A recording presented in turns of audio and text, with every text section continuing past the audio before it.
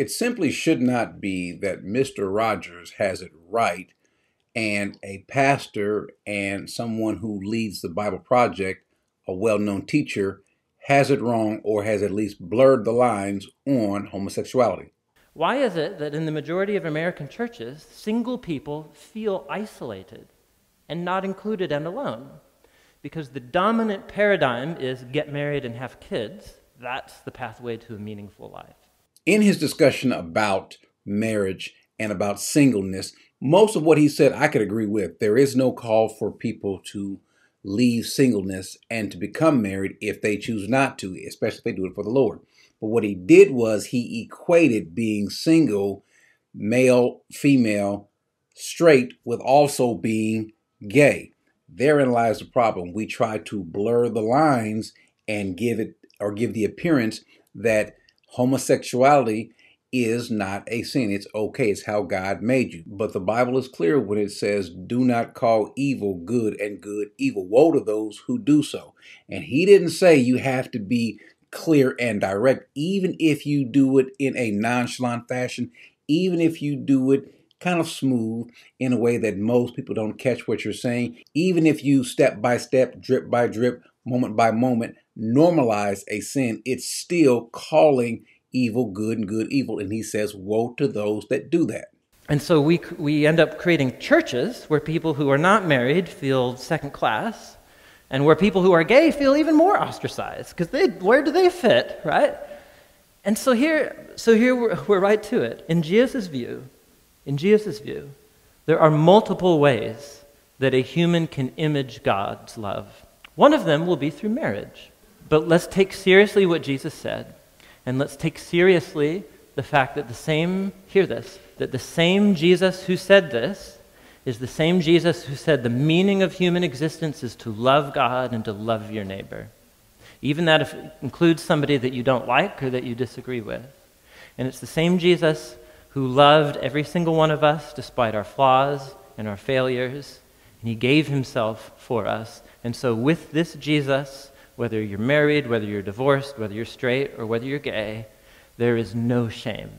And it's that right there that where you throw in gay along with being married or single, straight or gay, that's the issue, because now you are making all of them sort of synonymous with this Jesus.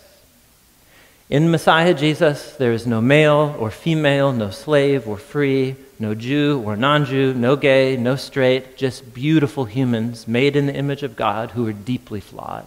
And point of fact, Tim, the Lord did not give his life for you to be gay. You cannot be gay, practicing, embracing homosexuality, and still be a Christian. That just does not compute. Can you be someone who is struggling? Well, Paul mentions in Romans 7 that the good that he wants to do, he doesn't do, and the bad that he didn't want to stop, and the bad that he wants to stop doing, he continues to do. It doesn't mean that he's always doing bad or that he never continues to do any good. No, but the point is there's a struggle. If a person is struggling with their sexuality, that's one thing. We can work with that because at least internally that person is trying to move past the sin in their life, the attraction that is not from God, if that's what they're trying to do. But on the other hand, it's quite different if a person is trying to live, as they say, as a Christian while embracing this lifestyle that God has called an abomination, that God has called a sin. Because what's going to end up happening is you are going to lean more and value and cherish more your identity, the things that make you feel comfortable. The Lord and what he wants you to be, how he wants you to conform to him, how he wants you to be a new man, that's not comfortable. That's not something that people want to do. And so I would rather do what makes me comfortable, even if it brings more pain and hurt internally in the long run, even if it causes me to have suicidal thoughts and depression. But at least on the outside, I'll be accepted by the world. I'll be included, while thinking, though, that God is going to accept me. But the fact is, and this is why these people are doing a grave disservice, God will not accept that.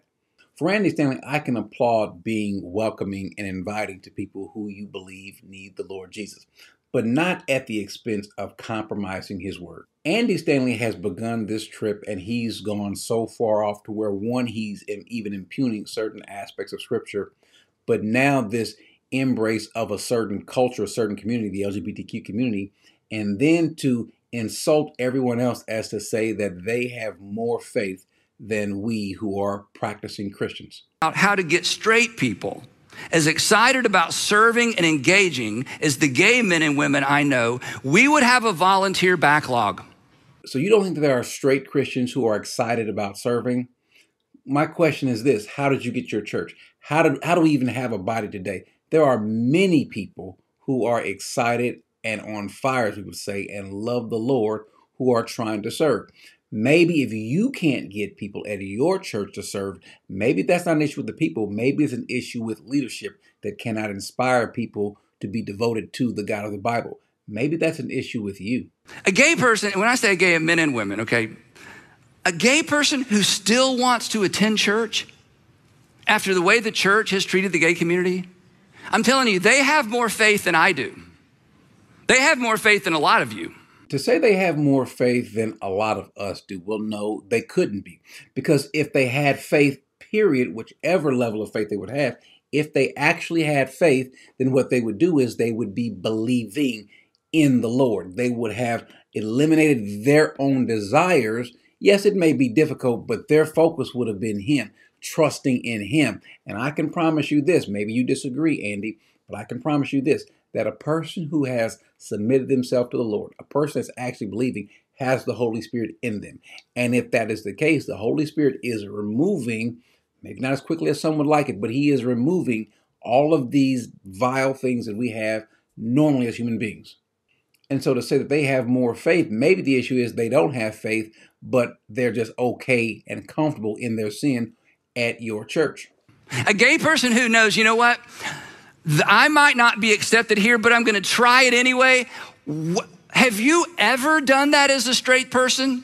Where do you go that you're not sure you're going to be accepted and you go over and over and over and over? Only your in-laws' house. That's the only place you go where you know you're not completely accepted, but you go over and over and over, and it's because you have to. But other than the in-laws, what environment do you continue to step foot in knowing at any moment you may feel ostracized? No place. Where can a Christian go? Where can a straight Christian go and not feel accepted in who he is? Well, how about at your church? At your church, he's made to feel less than, apparently, because he's not gay. He's not struggling because you just said he didn't have as much faith. I'm telling you, the gay men and women who grew up in church and the gay men and women who've come to faith in Christ as adults who want to participate in our church, oh my goodness. I know 1 Corinthians 6 and I know Leviticus and I know Romans 1. It's so interesting to talk about all that stuff. But just, oh my goodness, a gay man or woman who wants to worship their heavenly Father, who did not answer the cry of their heart when they were 12 and 13 and 14 and 15. God said no, and they still love God. We have some things to learn from a group of men and women who love Jesus that much and who want to worship with us. And let's just be clear. A gay man or woman who wants to worship God is no longer a gay man or woman. And I'm wearing my Mr. Rogers shirt because how is it that he can identify the fact that boys are boys, girls are girls, boys cannot grow up to be boys, boys will grow up to be the daddies, girls will grow up to be the mommies, and having an appreciation for the body that God gave you. Boys are boys from the beginning, girls are girls right from the start. Everybody's fancy, everybody's fine, your body's fancy, and so is mine. Because sometimes children think that they might change. They might have to change after a while. And, you know, we laugh about that now, but it's because we had that concern when we were little. Yeah, because you're really not sure, and you thought maybe you'd become a girl, or the girl would become a boy, right? Exactly. And it happens frequently out here. Why don't we teach that, Andy? Why don't we teach that, Tim Mackie? You guys are influencing a lot of people through the Bible Project, through North Point Church, as well as whoever else that you may interact with. Why not hold the standard that God has? Let that be it. And if no one wants to succumb to that, if no one wants to adhere to that, well, then fine. You've told them you want them. But if you present a different gospel, a gospel that allows them to stay in their sins and not be broken and torn over it, but also present the fact that there's a Jesus who came and died for that very sin and can make them whole. If you're not preaching that gospel, well then woe to you.